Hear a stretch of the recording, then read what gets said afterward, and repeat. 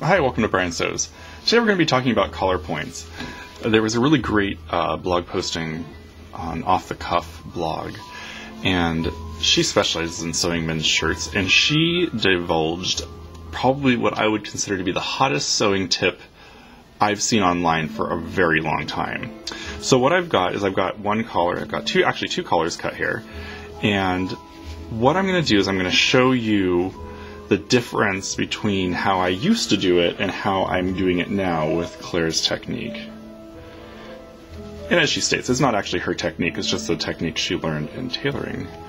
So, what we do is we start right sides together, and this is just the technique I've always used to sew collars, and it may or may not be right. What we do is we just sew one side here, and sorry about that. I usually will do this in a three parts. I'll do the one side there, then I will do the other side, lining up my edges.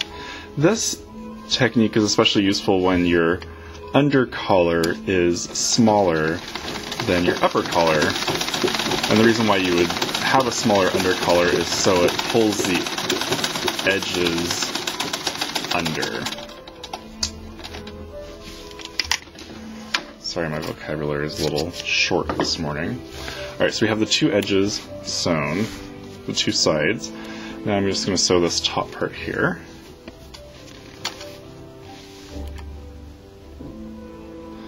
I've seen so many different techniques for doing this, from people sewing a little, instead of going right into the point, just sewing the 3 stitches across the point. I've seen people who have elaborate trimming methods that supposedly works, but this is the first technique I've seen that actually does work, at least for me. You'll notice that we're sewing really slowly here. This is not because I am just sewing slowly for your benefit, it's because we're using a treadle sewing machine, and that is about as fast as I go. There we go. So, you can see here, sewn into the corner, and what I would normally do is I would normally cut this, and then I would also come in here, and I'd trim this away. I would do the other side, trim that away. Do the same thing on this side. Seems like you could never trim enough fabric from the point to get it pointy. So then what I would do is I would take it like this. Sometimes I'd stick like the scissor in there and try to turn it on the scissor. Alright, whatever. So pop this out. And usually it's a bit of a rolling technique here. And then, it's kind of square, so I'm going to stick my scissor back in there. I'm sure you've all done this. Poke at it some more with the scissor. Okay. And that is pretty good on that side. Let's do this other side here.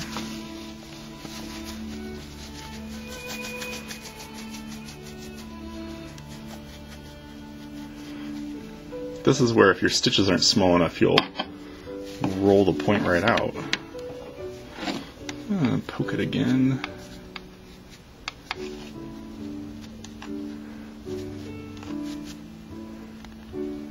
There we go.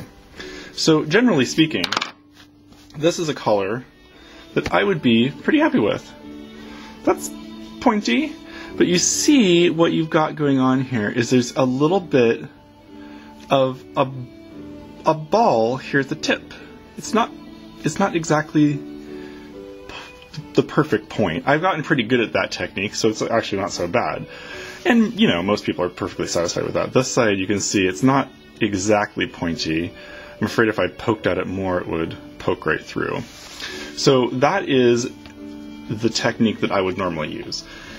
Now, Claire's technique has changed my life. I've had dreams about this already. So, we start with the same collar.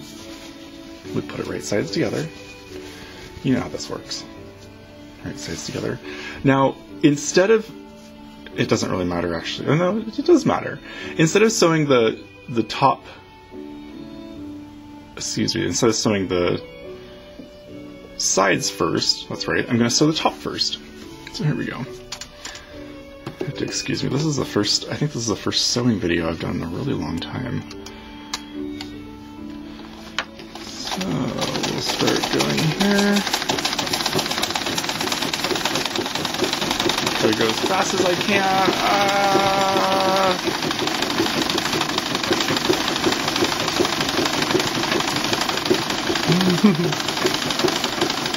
It definitely works out your leg.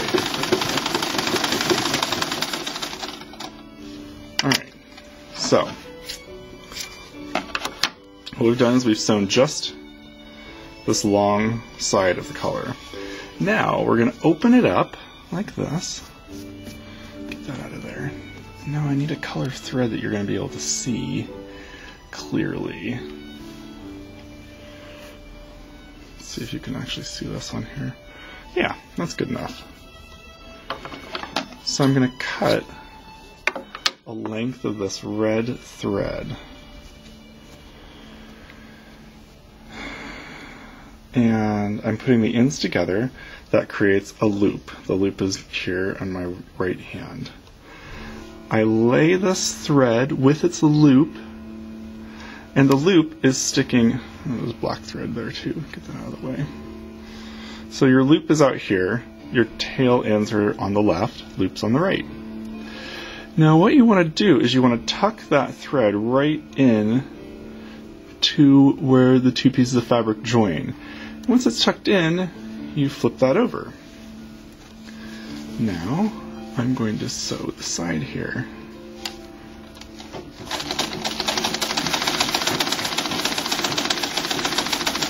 And before I get all the way to the top, I'm just going to kind of pull, let's get these black threads out of the way, kind of pull the, just want to make sure that it's all the way into the corner as much as possible. And I'm going to shorten my stitch length, as Claire suggested, as I come into the corner. Okay.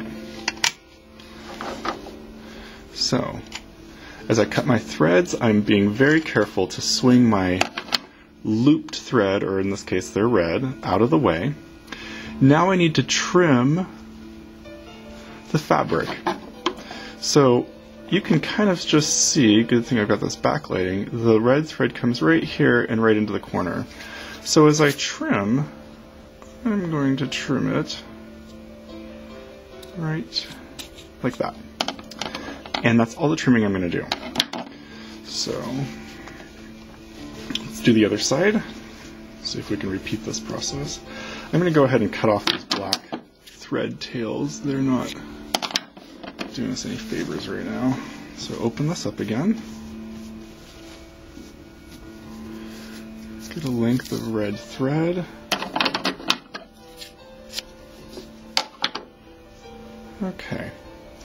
Put my tails together, create the loop, loops in my right hand, tuck the threads into where the fabric joins,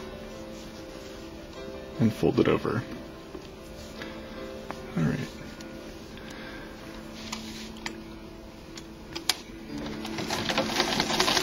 Increase my stitch length again.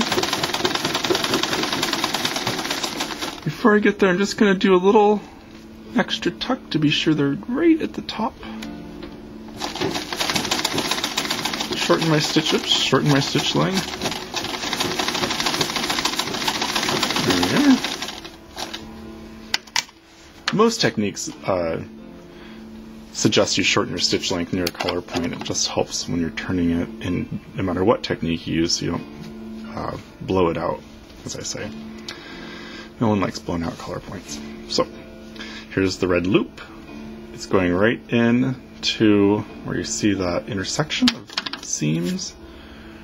We're going to trim off just the corner. Alright. So now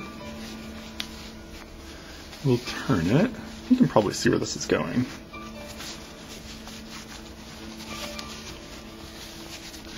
it's kind of this. It's honestly, it's kind of the same technique, just with the addition of this red thread. You have to use red thread. If it's not red, it won't work. I'm kidding. So now we have this thread. So that one I'm still practicing. That one didn't work. What happens is if your stitches don't catch the thread when you're sewing on top of the red thread, I'm actually going to use a little scissor to poke this one. Just give it a little head start.